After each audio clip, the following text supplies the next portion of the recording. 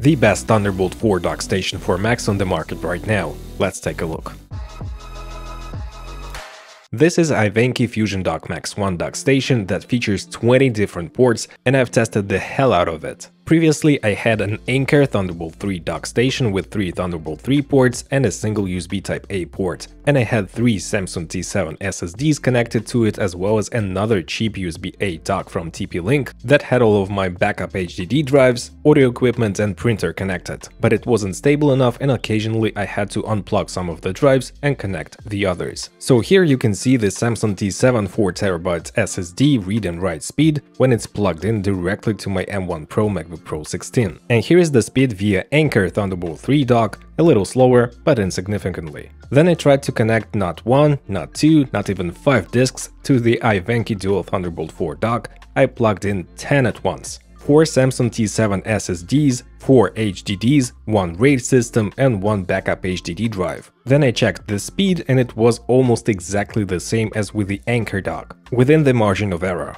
By the way, in about 2 weeks of extensive usage, I didn't experience any crashes or issues with the Ivanky dock. Then on top of 10 disks, I plugged in 2 4K displays. My M1 Pro MacBook Pro supports only 2 external displays, but if you have like M1 Max, M2 Max, M3 Max chips, you can have up to 4 external displays. Then I plugged in my audio equipment and my printer, basically using each and every port, and still everything worked fine. The SD card reader is a bit slower than in my MacBook, but the speeds are still okay. Speaking of 4 displays, it can support up to 4 6K displays at 60 Hz. And this was tested by both MaxTech and Fstopper's YouTube channels. I'll leave the links to those videos down in the description below. Keep in mind that you need to follow a specific order when connecting multiple displays, otherwise it may not work correctly. Also, don't forget that the M1, 2 and 3 series supports only 1 external display, the Pro series supports 2 external displays, and the Max series supports up to 4 external monitors. Then I tried to plug in the same setup, but 1 4K external monitor instead of 2, to my M2 MacBook Air. And to my surprise, no matter it's only an 8GB version, everything worked flawlessly as well. So you can use the Ivanky dock station with M series Max without any limitations, which is nice.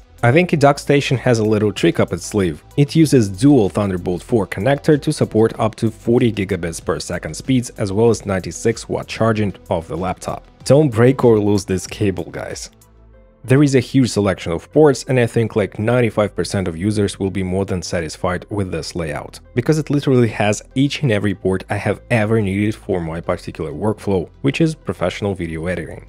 In the kit you also get a pretty beefy 180-watt power brick. The dock can be placed either horizontally or vertically, and I love this floating design. It helps to cool down the dock, which gets pretty warm. You also get 4 cable ties for cable management, as well as a very thick and detailed instruction manual. And a nice bonus, an 8K braided full-size HDMI cable. So if you want a single cable connection, a 2 cable connection to your Mac, that unleashes the potential of 20 ports and up to 4 6K external displays while being silent and super stable because of the dual Thunderbolt 4 chips, the Ivanky Fusion Dock Max is the must-have device at your workstation. The price is $440, and to be honest, there is no real competitors on the market right now, because they all have a single Thunderbolt 4 connection that cannot handle a lot of devices working at the same time. And in my opinion, the Ivanky dock is priced very reasonably. I can highly recommend it. So what do you think, guys? Do you use any dock stations with your Macs, and are you completely satisfied with those? And what do you think of this Ivanky dock?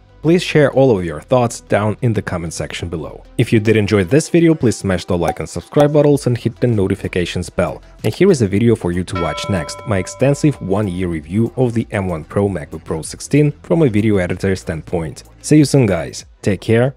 Bye.